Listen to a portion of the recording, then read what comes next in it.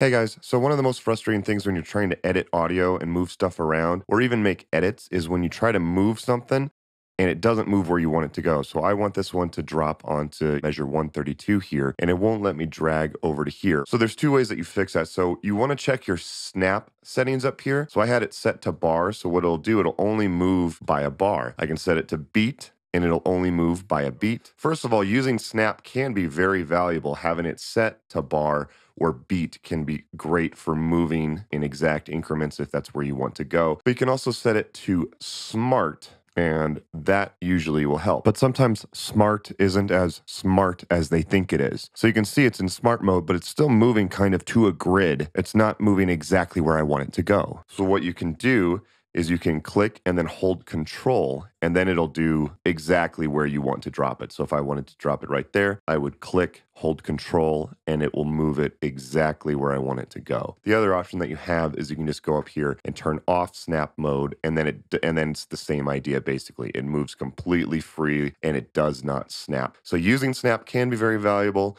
Turning it off can be very valuable as well. Holding control is a good way to get more fine control out of moving and editing audio. So I hope that helped you guys out. If this helped you guys out, please hit the thumbs up button so more people find this video. Check out some of my other Logic Pro quick tip videos by checking out my playlist on the screen now. And don't forget to subscribe to see more music tech quick tips like this in the future.